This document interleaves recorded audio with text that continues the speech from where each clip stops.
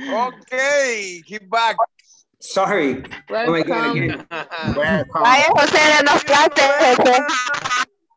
Sorry, you guys. You sleepy teacher. Oh man. I don't know what's going on.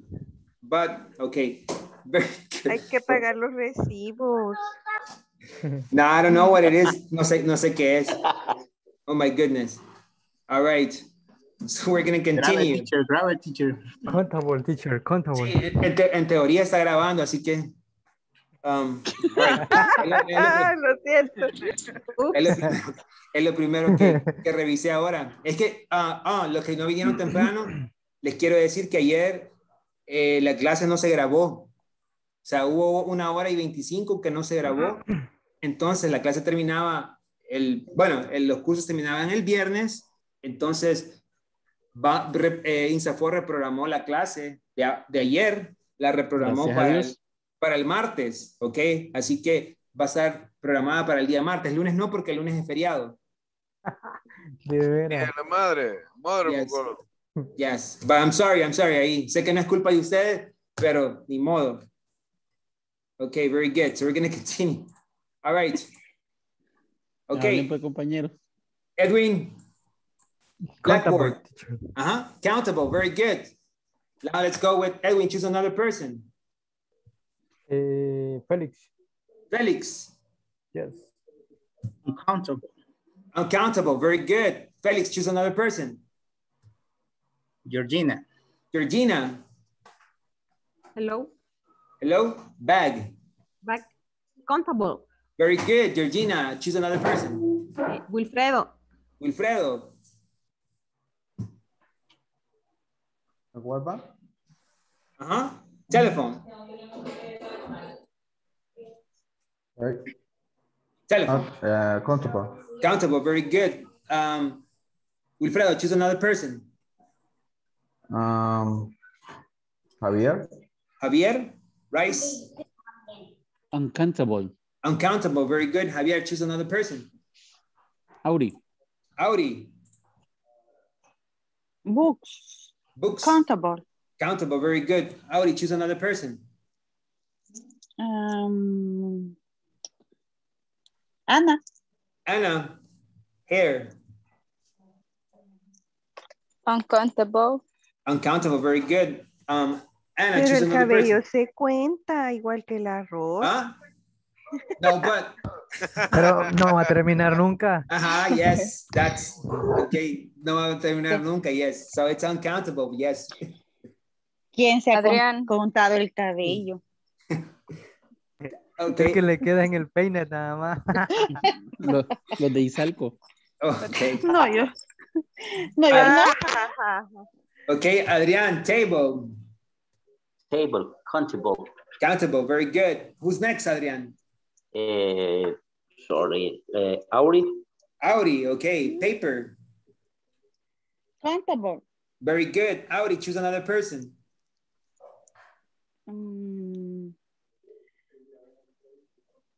Henry. No. Chair. Chair. Countable. Very good. Henry, choose another person. Wilfredo. Money. Que haya pasado, pero money es countable. Yes, very good. Okay, and the last one, Wilfredo, choose another person.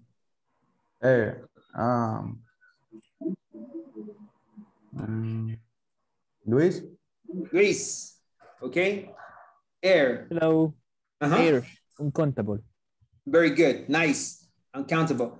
Okay, so that's the classification. Very good. Okay, so now we're going to start into the topic. Okay, ahora que ya saben la diferencia entre countable y countable nouns. Okay, we're going to go ahead and okay, we're going to do this from the, just give me a moment. All right. Can you see my screen? Yes? Yes. Okay, the structure that we're going to use right now, it's there is and there are, okay? There is and there are. ¿Para qué ocupamos el there is y the are? Lo ocupamos para decir que algo existe o que algo no existe, okay? Y lo podemos ocupar de forma singular y de forma plural. ¿Ok? So, for example, aquí tenemos un ejemplo.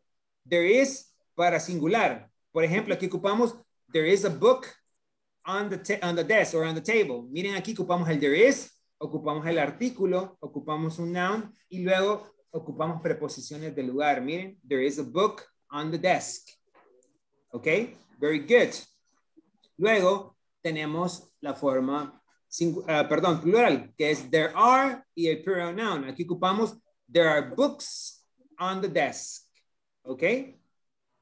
Very simple. Y luego tenemos el there is, como les decía, que las cosas incontables ocupan una forma singular. Entonces decimos there is some milk in the fridge. ¿Ok? O podemos decir there is milk in the fridge.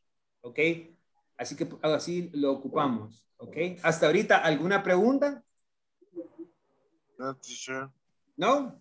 No questions? All right, so quiero que todos en el chat me escriban una oración ocupando el there is con este ejemplo. El there is con un singular noun. ¿Ok? Quiero verlo en el chat. There is in a singular form of there is. Only one sentence. Only one sentence.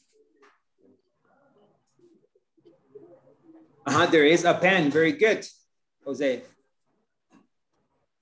Pero acuérdense ocupar, there is a cat. Pero no sean haraganes, ocupen también las prepositions of place que se aprendieron ayer. There is a table, okay? There is some rice in the kitchen, okay? There are pencils, okay? Acuérdense cuando ocupamos plural, tengo que ocupar la S. There is an apple in the table, on the table. There's a girl in the park. There is a table on the house. Okay, very good. Nice. Okay. Very good. Okay. So I'm seeing here that there isn't any problem. Okay. Very good. Y ahora tenemos la forma negativa que solo agregamos el not, que se convierte en isn't. Por ejemplo, there isn't a pen on the table. Si es de manera singular. Si es de manera plural, is there aren't any pens here. O puedo ocupar el any. Ya vamos a ver cómo funciona. There aren't pens here, okay? Or there aren't pens on the table, okay? En este caso podríamos ocupar eso. Y luego también para los uncountable nouns sería isn't. There isn't any juice in the fridge, or there isn't juice in the fridge, okay? Así es como funciona el there is. Y luego si queremos formular alguna pregunta, solo invertimos la fórmula, ¿ok? Por ejemplo, el there is se convierte is there a cat on the chair, porque la fórmula en afirmativo sería there is